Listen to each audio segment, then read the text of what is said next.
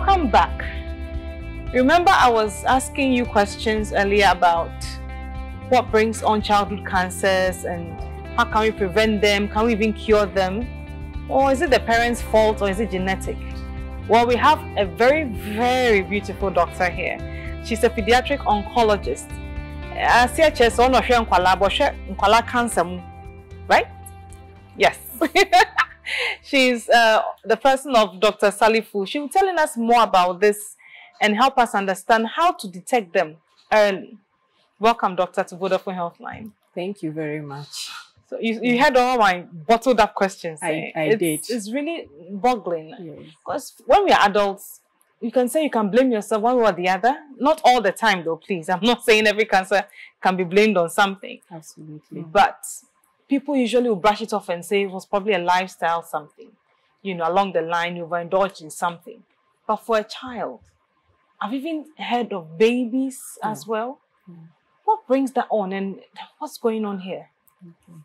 So basically, childhood cancers tend to arise when what we call the cell, which is the very smallest living part of a human being, tends to divide without regulation. So there's no control over how it divides. So you see those cells in various parts of the body dividing very quickly without any control over them. And eventually they would form masses. Now, there are when different... you say masses, no, in tree, Exactly. Okay. So there are different types of cancers in children. Okay. And a cancer can form anywhere from the head to the toe. But in colon cancer, then what brings it on? So most childhood cancers, we do not know the causes of most of them. There are a few that we know the causes.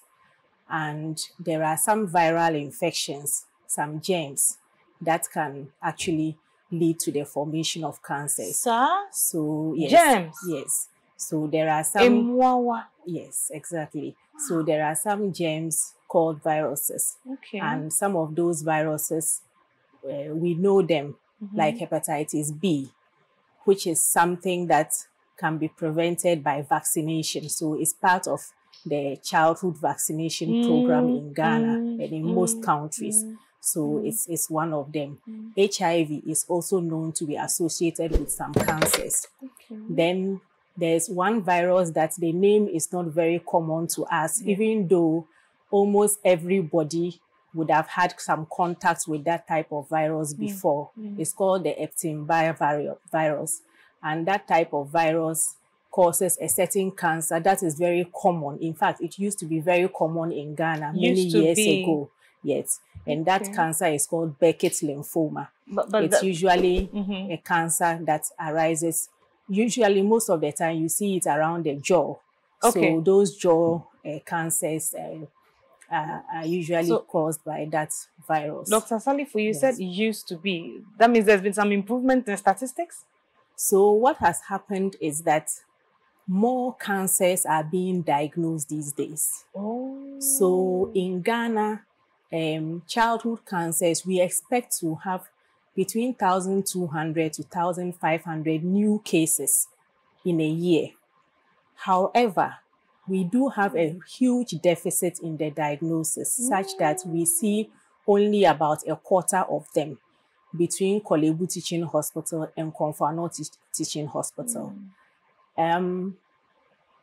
A cancer is very devastating to diagnose and communicate to parents. Yes. However, the good news is that childhood cancers are different from adult cancers. Yes. They may bear the same names. However, the treatment success is very good. As much as possible, we would always want to let people know the difference between the adult cancers and childhood cancers. So what are those differences and how do we spot it early on? The huge difference with childhood cancers is that the cure rates are very high. So in a setting where we are able to detect it early, and we institute the right treatment, and the patient stays on the treatment to the end, more than 90% of cancers can be cured. Okay. But how do you spot them?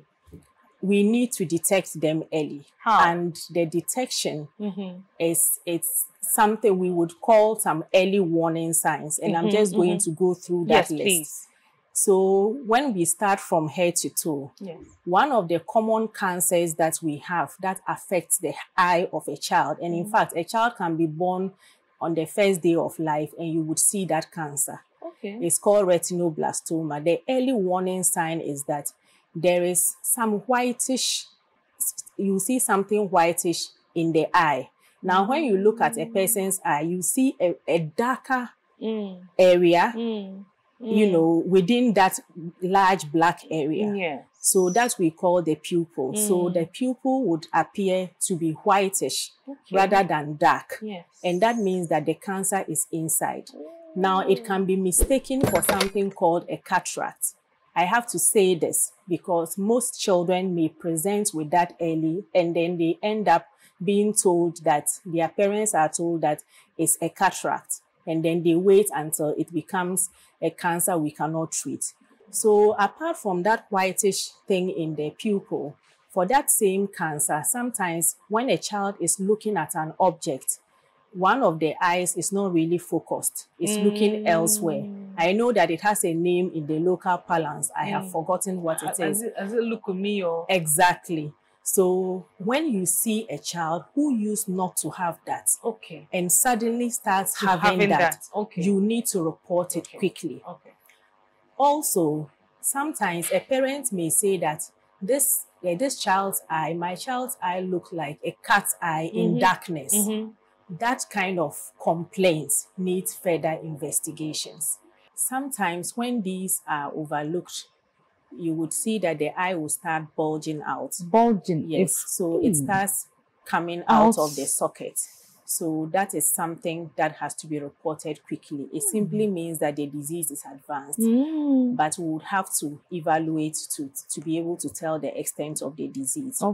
Another sign that has to be looked out for are swellings. Swellings that may happen around the neck, especially around the neck. Look at swellings. Does it look like heat rashes and a pompo? And how does it look like? So it will look typically like what they will say pompo. Meanwhile, it is not a pompo. It just keeps growing big. It doesn't show what they would typically say the mouth that will break open. No, it's just something. Yes. Exactly. Exactly. It just gets bigger and bigger. So when you see those swellings, especially around the neck, around the jaw, sometimes the abdomen will become, big. So people will say the stomach becomes big, so that becomes big. The swellings may also appear on the legs or the arms. When you see these things, I know that traditionally we don't like to send swellings to hospitals because it's said that when you go and they give an injection, the child will die. It is not the case. We are pleading with everyone. When you see a child having this, you need to report to a hospital as early as possible. We could save the child's life. The other thing that, we have to look out for, sometimes there are no swellings. But these things, some of the cancers occur in blood. So with the blood running through our body, a cancer can form inside the blood. So in that manner, you would see that the child will start having temperature.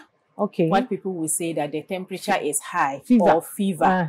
So we are saying that if a child has fever, on and off 2 weeks, and you cannot explain what it is, tests do not point to anything. Please let the child seek care for us to evaluate. Seek care from who? So in Ghana, there are 2 centers that can comprehensively treat cancers. That is Kolebu Teaching Hospital and Konfanochi Teaching Hospital. Now, there are other hospitals that also take care of children with cancer. Cape Coast Teaching Hospital is there. Tamale Teaching Hospital is there. Holy Family Hospital in Techiman is there. So we have then Agogo Presbyterian Hospital. They are also there. So we have these centers that have also been set up to be able to manage these cancers. And one thing I want to say, when we detect early, childhood cancer can be cured. Okay. So early detection is what we need, will save lives. In Ghana, we have usually about 70% of our cases coming to us in the advanced stages. So sometimes you may not hear so much good news about it because they come in the advanced stages. So we are really appealing to parents, to the public, everywhere. We go to every opportunity we get, we try to go and then create the awareness.